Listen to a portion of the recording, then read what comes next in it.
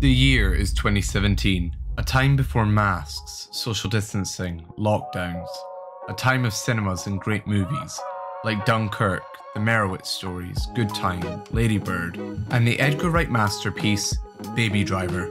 This was my first Wright movie in the cinema, and safe to say my mind was blown.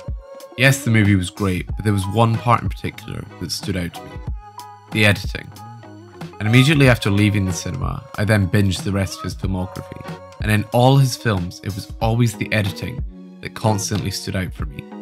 So I want to explore in this video essay how and why Wright uses the art of editing to make his films stand out against the work of current modern day directors. There's many distinct editing practices that Wright employs in his films that take advantage of this cinematic art form. First, I want to explore the transition, something that in a lot of modern day blockbusters is simply underutilized. It consists of just normal cuts from scene to scene. Wright often uses creative ways to keep his films feeling kinetic. Transitions from scene to scene don't feel disjointed. Often the energy from one scene leaks into the next and keeps the momentum of Wright's films fast-paced at all moments. Take this scene from Scott Pilgrim. In the first 10 minutes of the film, we are introduced to Scott and his new girlfriend Knives. And to show how new and fresh this relationship is and the amount of time that they are spending together, Wright doesn't give us multiple drawn-out scenes of conversation to emphasize this.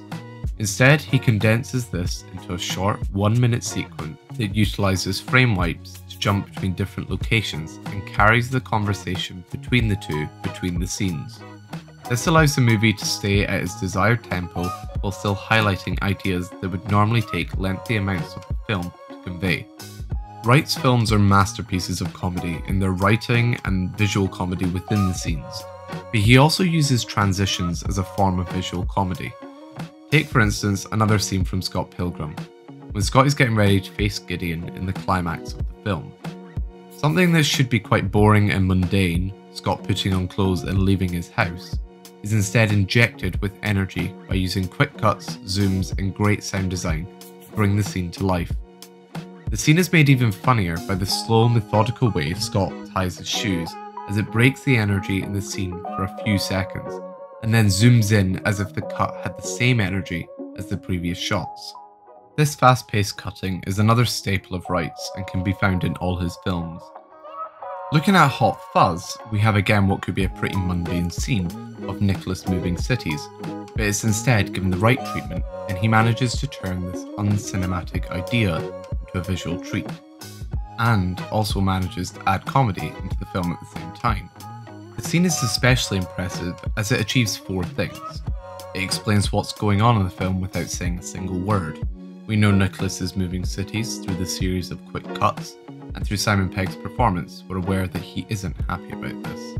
It keeps the film moving at a fast pace and doesn't overstay its welcome by taking up time that can be used elsewhere in the film for more interesting plot elements. It shows a large passage of time, again using the quick cuts, but also using another Wright staple, match cuts, to show the lengthy time Nicholas has been waiting at the train station. And through the expertly done sound design, it also manages to be funny. This is what stands Wright from other directors, especially comedy directors, working today. He uses the audiovisual art of cinema as just that, an audiovisual art form.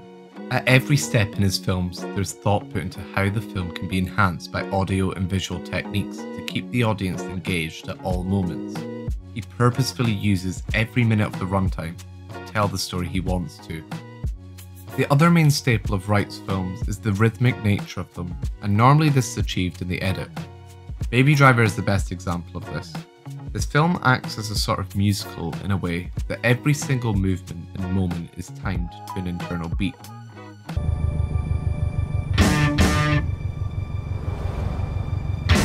From the actual cuts themselves,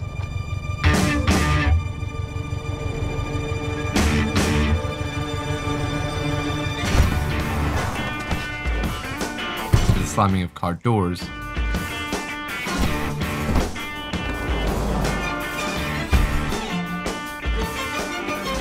even to the footsteps of the characters.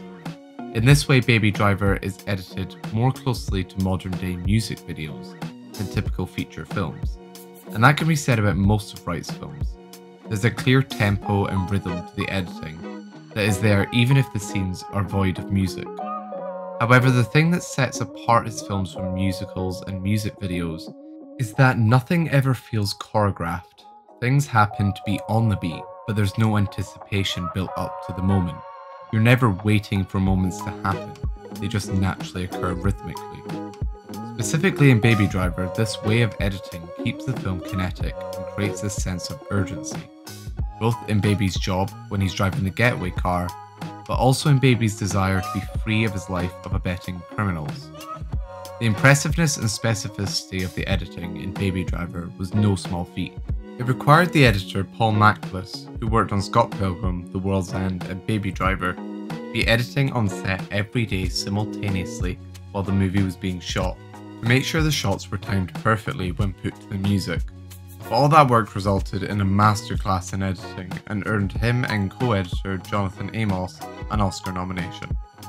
I think when describing the editing in Wright's films, Mackless puts it best. It's a slow process, but I think when you watch it back, you're not aware of that. That's the beauty of it. The scenes have a natural feeling of fluidity, which belies the amount of painstaking work they take. Wright, along with the brilliant editors, sound designers, and sound editors, are truly using the potential of cinema to create interesting, diverse, and captivating films that are filled with energy. That's why Mr. Wright, in the iconic words of Scott Pilgrim, I'm in lesbians with you. Thank you so much for watching this video. If you liked it, give it a like and consider subscribing for more video essays. And as always, in the comments below, let me know what you found in frames.